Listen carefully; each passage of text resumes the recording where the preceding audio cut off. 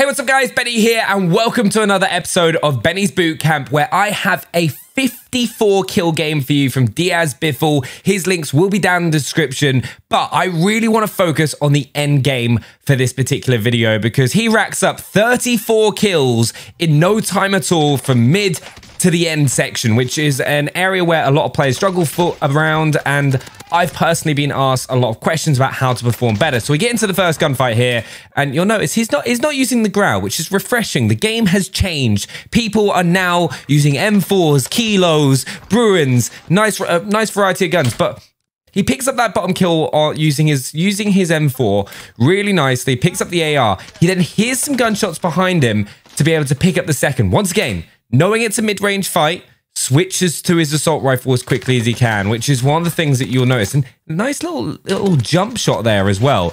Throwing this into your gameplay is going to help you. Just like a little jump, throws off enemies' aim, makes you more predictable. There, I don't know what that guy was doing. He was mounted and just didn't shoot. But a nice squad wipe from Biffle to start off this stampede. You'll notice he's now on 23 kills and there are 69 players left. Oh yeah, also 75.3% of you watching this right now are not subscribed to the channel, so make sure to hit that subscribe button so you never miss out on another Warzone video. He gets into another fight, starts popping off shots at a distance using that M4, and his teammates have also got UAVs in, so he's able to read the situation a little bit. And I really want to point this out because when you're going at those mid to end game sections, especially when you're going in with a gas, is you want to be checking your surroundings constantly because you don't know if an enemy player's got ghosts. So you'll notice he does this little jump, checks the alleyway, and then can focus on the guy that he was shooting at in this direction. And he does it every time he passes a potential danger point and switches to the M4, picks up the kill. But any time he's going towards a doorway, just like watch him. And this is something that every top player does. Every single one of them, just constantly looking left to right. There's a doorway there, checks it, checks the angles, knows his teammate's got the angle behind him based off the minimap. And then he's centering his crosshairs as he's walking around, doing that bunny hop as well. All right, so next I want to point out, you'll see he's waiting, he's dropping his gameplay down now. He's waiting on the circle's edge for his teammate to get an UAV, instantly knows that they're inside the swimming pool building. So switches to the MP5 to speed up, oh, hold on. This is interesting here. He's missed the guy come out the door on the top left. So switches to the M4 because he knows that's the sort of fight he's going to be into. Doesn't see the guy up top, and he's very lucky. He just drops down and gets the two-piece. That's a bit fortunate. You have to have some luck in this game, but doesn't go for the thirst for the thirst off the guys in the pool straight away. Use the MP5 because he knows he's going to be pushing. His teammate got the kill, but this is something you always want to be doing mid to end game. You don't want to just be rushing for the kills because when you down someone, they're going to push you. So he downs that one, downs the second. Look, doesn't go for the thirst. He's expecting the rest of the squad to come towards him. So he's readied himself up for that. Checks that he's not got a self-res. Is able to do that. Then the MP5 for that nice little push to pick up that kill. It's what you want to be doing every single time in mid to end game. Okay, so they've now got a V set up, so Biffle knows exactly where the enemy are. So he's using that MP5 to close that distance down quickly, and it's something you need to do. When you know an enemy player's location, they don't know yours. Take advantage of the situation. You can get easy downs just like that. Switch to the M4 because it's moving away from him. Didn't need to be up close, and you can just take people down so quickly and systematically. Very unfortunate there. Good play from the other team to identify the danger, and he gets the self-res, but he's got his teammate to come in and can mop up as well. So he's going to get out of there and just play it quickly before even thinking about engaging. Like, the amount of people that challenge gunfights when they've not got full health, when you have that moment, is unbelievable. Having plates, huge advantage. Pushing into a building, so he's using that MP5. They're going for the res. Two very easy kills. Pops back into cover for that to get the reload off. Jumps in, just in case there's another enemy player in there, which is, thankfully, there wasn't. Now, this is the area that I think that most players start to struggle with in Warzone. It's between like the third and fourth circle when the gas is closing in, and you don't really know where to push because there's still a lot of space left, but there's a lot of teams that are all moving into a very small area. So you'll notice here, Biffle's kind of taken the top of train roof, which is a very strong position. He's close to the edge, but not quite in it, so he can get people that are being forced into the gas. Using that M4 once again, using the high ground advantage. Every time that you can get high ground in any situation, get it. He's left the body there to try and bait teammates in. He's seen that he's not got self-res, hops down. It's always a risk there when you've got to deploy your parachute because there's a few seconds that an enemy player can take advantage. And here is a key play. You can see it. He might not pick... He sees a vehicle coming in, but using the gas and where people are having to run at you is always going to allow you to pick up a lot of kills. So he sees him moving across, knows he's not going to be able to get the kill, so switches to that MP5 for faster movement and is slide cancelling as well, so he can keep on tactical sprinting to get closer to the edge. He also knows this player is going to have to rotate through there, so he's able to move around, uses that M4 for that long-range gunfight, and he has to move because of the gas. This is the exact situation you want to be in, and you're going to get a lot of easy kills if you're doing exactly that. Use the gas, stay ahead of it, and take players out as they won't have time to jump into cover. All right, now we're in the end game. Biffle has got his heartbeat sensor out and is just going to be pushing towards buy stations now, because this is a stage of the game where buy stations become hot zones because everyone wants to get their teammates in or get their last bit of equipment for the final fight. So comes right behind an enemy player and is able to take someone out. And he's hearing gunshots as well because he knows there's a big team fight going in. So he doesn't want to just blindly run across the road and get caught out. So he's playing this very slow, systematically with his teammate, and he's just shredding people with that M4. It's a really nice build, actually. I don't know 100% know what it is, but it's using the red dot sight. Since the no stock attachment has got drastically nerfed, you don't want to be using that. Nice, perfect movement with the MP5 then to get inside. And once again, right, you'll see this. This is so important at end game. Just watch his movement. Watch his movement. He's using the cover as he moves around the map. He's also slide cancelling, so he's difficult to hit if someone does have a position on him. And he's like moving his head, just spotting where enemy players are or could potentially come from. You have to do that at end game.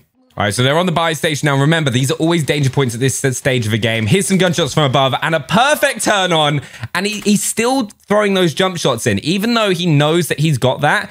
You play every gunfight in every situation as if they have an equal chance on you. Just quickly throws that jump shot in, harder to hit for the opponent, and it ends up being an easy kill for Biffle. This is one of the hardest things to do in Warzone, and not something I always encourage, but he's trying to push the top of one of the top red buildings. Now, he's got heartbeat sensors, able to see him, and thankfully, they're not checking him. So, second he's up here, he has an instant advantage. He can very quickly take the whole team out without them really being able to do much.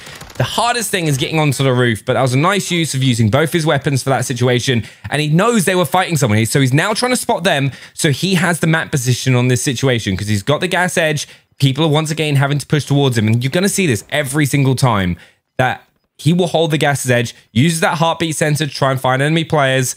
And this is a weird design, this building, because normally you can jump in there, which is kind of, you can see through Biffle off a little bit, but pushing the stairs once again, perfect movement upstairs. Now, what a lot of people don't necessarily think about is the potential angles that you could be seen at while you're going upstairs. So if you notice Biffle here, so he's checking the top of the stairs and then he's rotating right. So he's seen, so if we go back a few steps, he's seen that there's no one at the top of the stairs on the left-hand side. He knows from his heartbeat sensor that the person is likely to be on the right side. So he's moving across, can now see the entire top half. The only bit that he's been blindsided by is the back left corner of that room. So to the left-hand side now, but because of the heartbeat sensor, he knew he was on the other side of the building. So he's able to just, like, percentage-wise, gauge that he's going to be here, push it up, use that MP5, picks up the kill. Something else I really want to point out about Biffle's game, and it's something you really want to be doing at endgame, is notice he's always narrowing the angles that he could be shot from. He's hugging the wall, he's checking those points, so he's increasing the percentage that he's not going to be shot. And like just the same way, look, checking all those angles, moving across, and not dawdling, and then straight away manages to see an enemy player come down, knows he's going to get pushed by the other players now. Second you get it down on an enemy player and it's not a wipe, be ready for the other team. And for the second time this game, this gameplay, we've seen Biffle do this, right? Gets shot from behind, easily jump, like kind of swings into it and takes the guy down from the roof. Like that is a very, very difficult thing to do. Also quite fortunate. You can hear the footsteps, pushes through, slides through the door. Here's the person drop down. Oh, hold on. This is going to be interesting. How does he approach this? Because he's got the gas pushing him now.